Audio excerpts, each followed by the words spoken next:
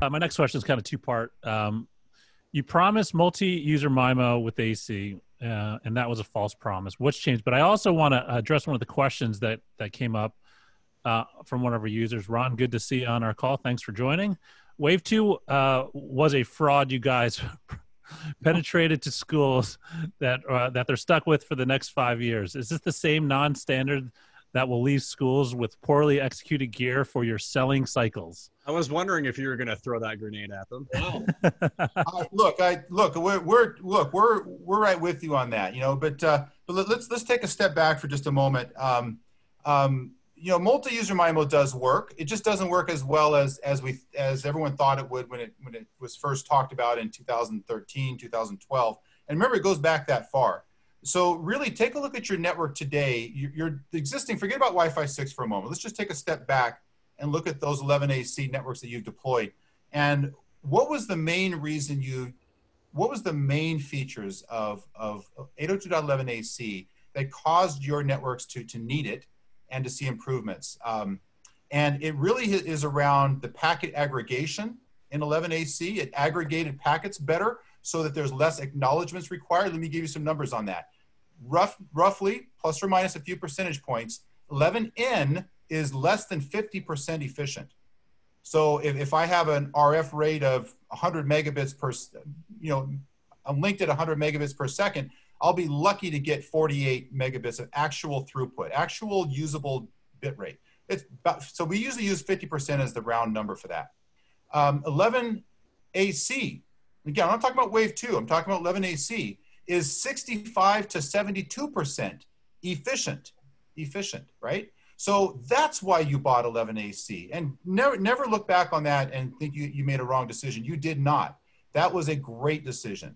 And be very proud of that fact that 11AC delivered a better network. The problem is, if we were still, if every device, if we were all using Samsung S3s, which I'm not, I don't think any of you are, we'd be fat and happy with 11AC, wouldn't we? But two things have changed. All the devices, that's changed.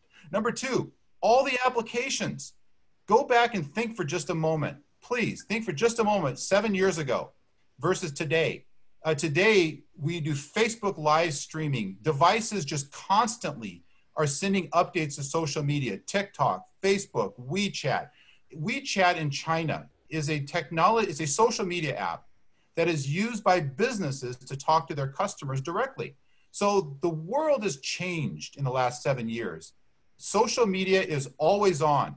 Cloud never sleeps. The cloud never sleeps. We didn't say that 7 years ago, but today we say that, and everybody acknowledges that we all understand that.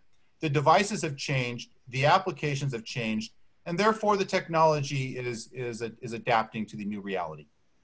Yeah, and I think, you know, what determines upgrades is the client these days, right? More, it's like Klaus was saying, you know, end user satisfaction, right? The quality of the experience.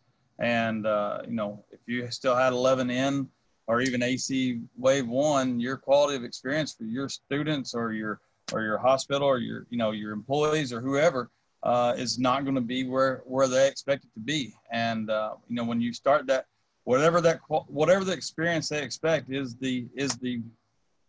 that's the demand. That's what you have to meet.